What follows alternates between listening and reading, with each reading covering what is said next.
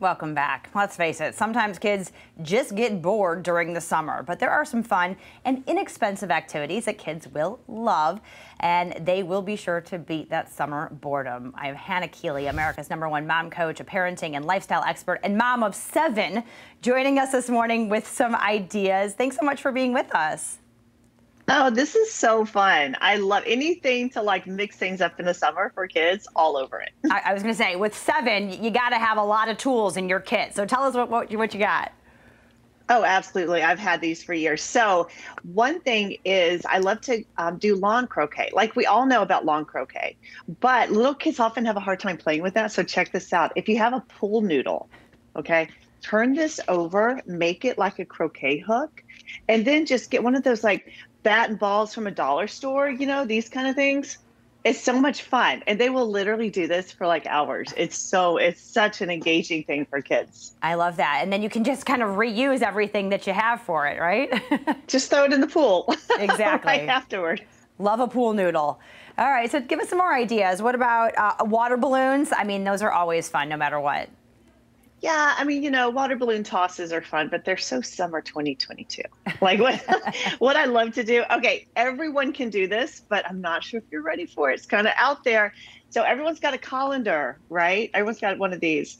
Well, you can tape it to a bike helmet. And now, I know this sounds so funny, Michelle, but seriously, let the kids try to catch the water balloons on their head. And all of a sudden, sometimes it works.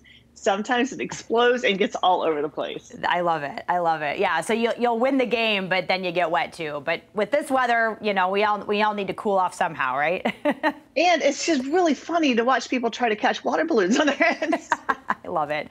Lots of entertainment for all the spectators as well. Yeah.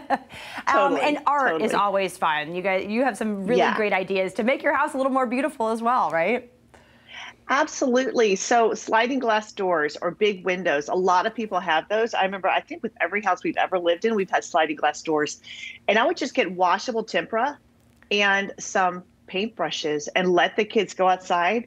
And they will do this for such a long time. That's actually my daughter. She's now the COO of my company. So this was over 20 years ago. Oh my. But this is so much fun for kids to do. Now my grandkids are doing it. Oh my gosh, I love that so much. And then, of course, nighttime, maybe having a bonfire. What are you going to do to keep the kids busy at night? Okay, this is awesome. And everyone can do this because you probably have a jar at home. And you may or may not have some glitter, but put a little dish soap in here, some water, and some glitter. Okay, but that's just the beginning of it. Get these bracelets that are the glow-in-the-dark kind. You break them, shake them, and they glow, right?